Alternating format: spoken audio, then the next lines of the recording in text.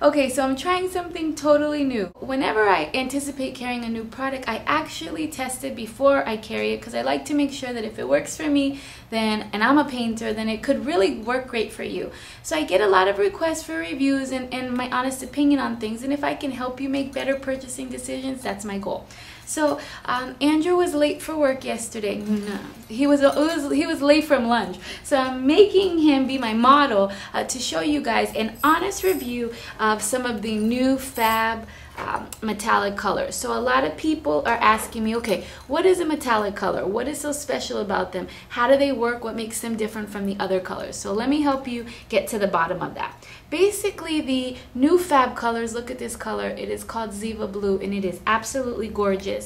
And this is the shimmer magenta, and then this is a gold, and then we also have a gold with a little bit of glitter in it. So I want to show you guys the differences between those and how to get the maximum effect out of them. Basically, what makes a shimmer color is that it has glitter, or it has a shimmer pigment already mixed in the paint.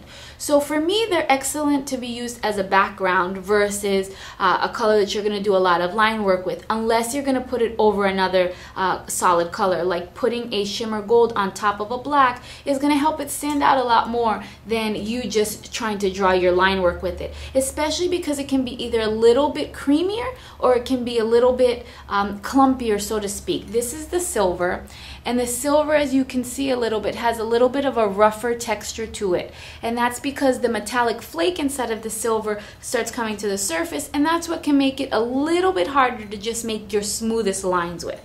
So when comparing the shimmers or these shimmer colors from Fab to the other brands like Krylon, like Wolf, like Snazaroo, like Maron, the main difference comes down to one, color, but two, actual consistency. I really like the consistency of the Fab paints because it's creamy, so it's really easy to blend with, especially if that's something that you're having trouble with.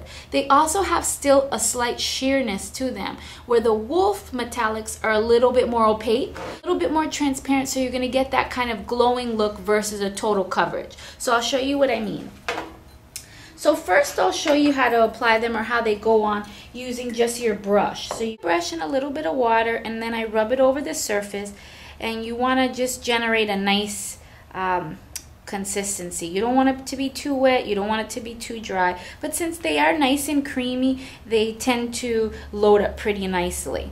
So once I have my brush loaded, if you just make your line work with it, you're going to notice that you are going to get a little bit more of a transparent coverage, but you can see slightly how nice and shiny this coverage is. So that's a good thing, especially if you're trying to use it for more softer fantasy faces, because then you're going to get that nice kind of transparency versus this bold, intense color that's going to totally capture the design. So I'm picking up on one edge a little bit of this Ziva Blue, and on the other edge, I'm picking up a little bit of this shimmer magenta. And the reason that I double load them on my sponge is so that I can blend back and forth. So you want to, again, make sure that it's not too wet, or it's not too dry, because then it's going to be too hard for you. So I'll just go over this section, and I'm going to stipple in the color with my sponge. And as you can see, I'm getting this still a nice shiny base to it. It makes it a little bit more opaque when you're actually sponging it on. And I'll flip it over, and I'm going to go right over it with my shimmer magenta. But you see how nice they blend, and the colors have a little bit more elasticity to them. So I'll flip it back around, and I'll go over it with my blue again, so that I get that nice transition right inside of there versus it being this blocked out color. But they blend really nicely, and even if we let it dry for a second, I can still go back in there and kind of blend it out. So overall, I really enjoy using the Fab metallics and shimmers. The silver is probably the most metallic of all of them. They've been known, and this brand has really become popular just because of the silver, because it's one of those true metallic silvers that's hard to find. So I'll put a little bit up here just so that you guys can see that it goes on the skin immediately as a silver metallic, which again is not that easy to find. To me, the most metallic silver is if you use the metallic powders, but the Fab silver is to me the next best real true metallic silver. You can even see when you load it up that you get that really metallic silver from it, which is an important color for people, especially if you want a bright, intense silver.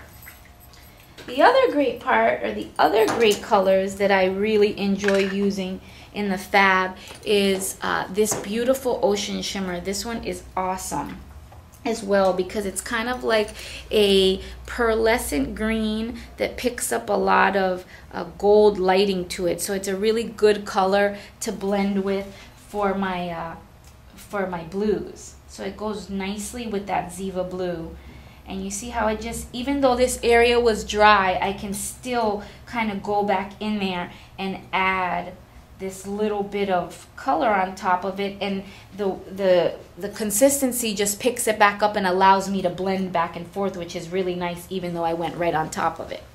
So we offer two different golds. One has gold flakes in it, and that's the Glitter Glam, and then we offer another gold. So we have both of these, and really what is the difference? One already has a glitter flake in it. Some people prefer that. For me, when it goes on the skin, then you get to see those glitter flakes immediately. And those of you that are using it as a background for a mask, or if you're using it that you want a nice shimmer in your paint, the Glitter Glam with the actual glitter inside of it is really nice. So as you see, I'm going to just put it on the skin.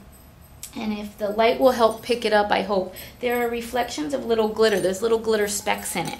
Versus the regular gold that has just a sheen to it. So you're going to have a little bit more of your yellowish gold, and rather than it being, and it has a little bit more of an orange tint to it as well. And it doesn't have the glitter in it. But both of them are beautiful, and they're both excellent for you to be able to use on your fantasy faces. They also mix extremely well with any normal color, like a pink. If I was just going to mix a little bit of that gold with the pink, then they really work nicely together by blending in.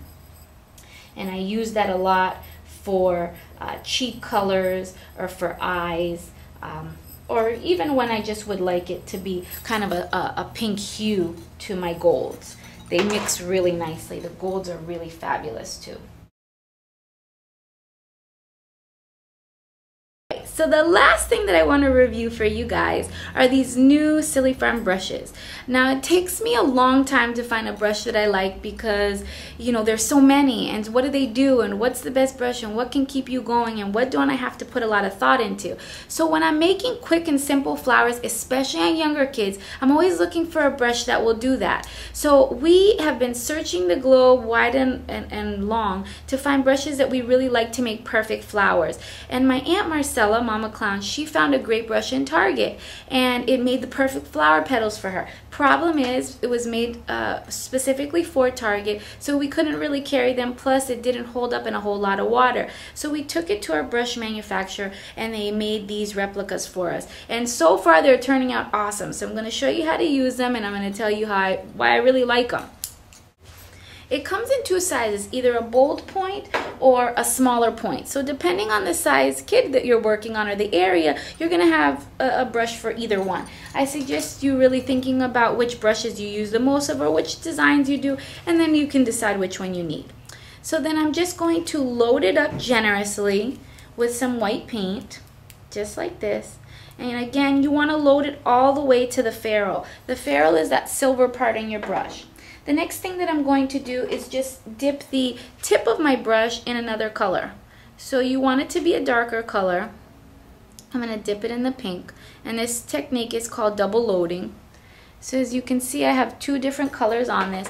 All you have to do is just lay it and move it in a circle. And you have the fastest, easiest two-tone flowers.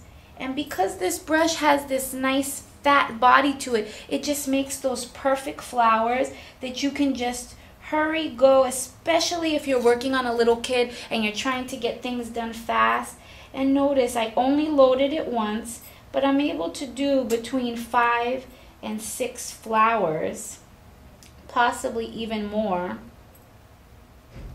with just one load of my brush. And that's pretty good, especially because this brush has a pretty wide base on it, so you're going to be able to hold and absorb a lot more paint versus your other brushes that tend to run out of it. So you see how many flowers I did, and I can possibly keep on going, which is even better.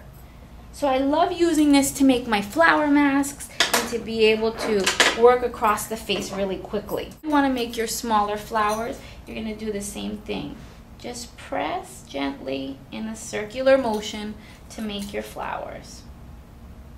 And again, this is a great brush, especially in a rush when you're trying to get little kids' faces painted and they want to wiggle. You don't have time to draw those super perfect flower petals, and this will definitely help you work fast.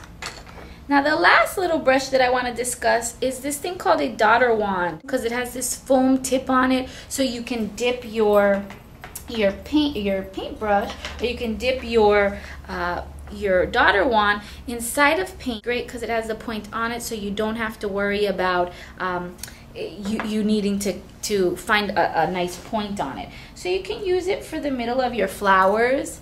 You can, the harder you press, the bigger the dot is going to be. So if I just go on the tip, or if I press a little harder, it's excellent for making your clusters of your dots. And again, because it has that nice tip on it, you get dots of all different sizes, fast, easy, and it's a great way versus you having to always load your brush precisely. So in just kind of dabbing it in the middle here, here and there, you can make really nice centers of the flowers or embellish it. And it's great because you can load it up literally with any color. Thanks for joining me. I hope that you enjoyed my little review of these new fab paints and these new Silly Farm brushes. If you have questions, comments, concerns, please find us on our blog, visit us on Silly Farm, check out Faba TV, or just give us a call. We are really always here. So I hope you have a great day. Happy painting!